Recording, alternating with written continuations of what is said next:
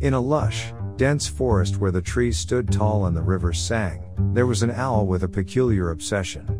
This owl, with feathers that shimmered like the night sky and eyes that seemed to hold the mysteries of the universe, had a never-ending thirst for understanding.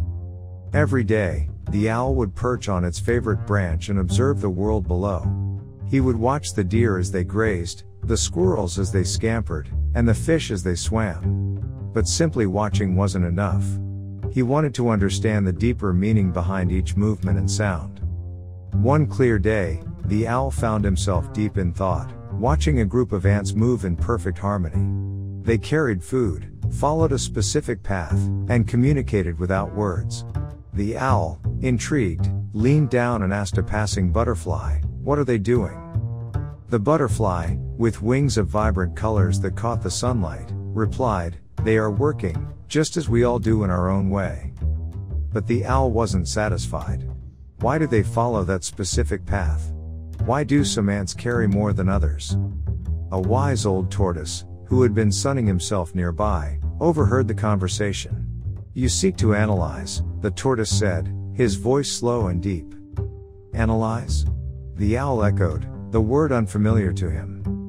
"Yes," continued the tortoise. "To break down something into its parts to understand it better. When you analyze, you don't just see, you understand." The owl, always eager to learn, asked, "How do I analyze?" The tortoise replied, "You observe, you ask questions, you seek answers, and you connect the dots." Determined, the owl decided to analyze the behavior of the ants. He observed their paths, the weight they carried, and even the times they took breaks. He asked other animals in the forest about the ants' habits, their food, and their homes.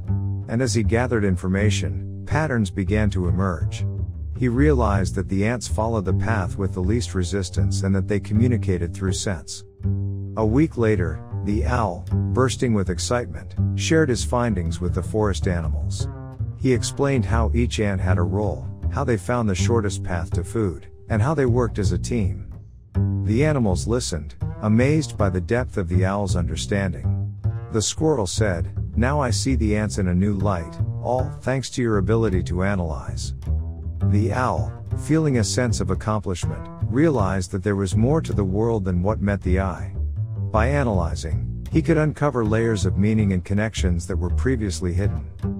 From that day on, the owl didn't just observe, he analyzed.